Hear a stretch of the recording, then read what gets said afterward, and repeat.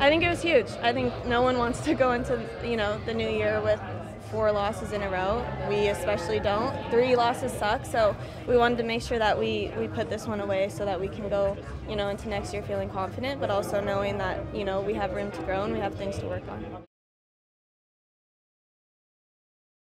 It's a process. I think, we are definitely growing in every single game that we have. This is a newer group.